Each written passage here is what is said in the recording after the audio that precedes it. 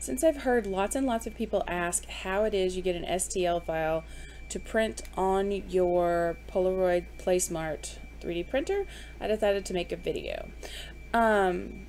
So here's what you do first. First you go to a web browser and you go to Thingiverse or any other place where you can get STL files. And you find the one you want, and Thingiverse has thousands and thousands of them. So let's say I wanted to print this cute little Among Us video. I mean, not video, 3D thing. Paint. So you click on the actual image, and it brings up the page for that thing. And then you click on Download All Files, and it will download to your hard drive. And once it's done downloading, depending on your browser, you'll be able to access it somehow. If you're in Chrome like me, it's down here in the corner. If you're in Firefox, it'd be a little arrow up here. So now you can see the files once you click on the zip. Sorry, I almost sneezed. Then you click on Files, and you should be able to get all the different parts here. So I'm just going to use this as an example and copy one of these parts, close everything, and then paste it to my hard drive. So you can see I've got a bunch of STL files already here. I've got tons of them. So now what I'm going to do next is I'm going to go back to my browser, and I'm going to click on this link up here. Now this is the download software option. So you should be able to go to polaroid3d.com/en, that's for English, /software, and I'll put a link below. That will let you enter your serial number from the bottom of your Playsmart and click submit, and then it will let you download the software. The Playsmart Smart Prep software, the Polaroid Smart Prep, it is where you actually put your information, your STL file in, and you create the file that you need to take over to your printer. So now I'm in my software, and I would just click Add Model,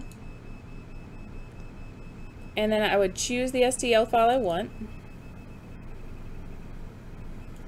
and I've got it now on my bed.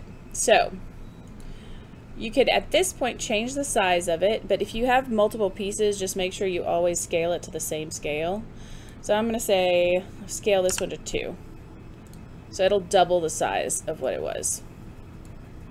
Let's say I wanted a bigger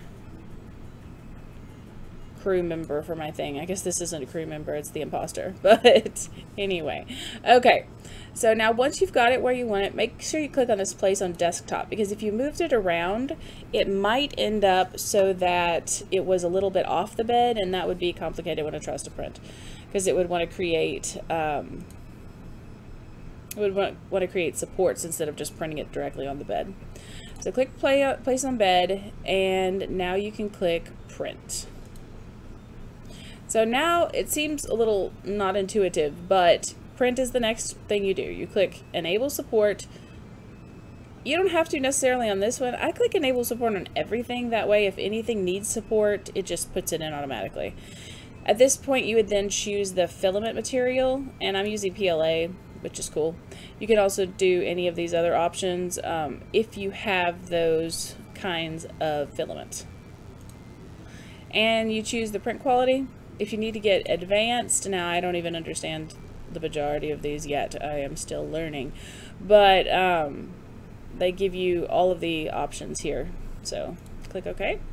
And then click print, and it's going to calculate up here.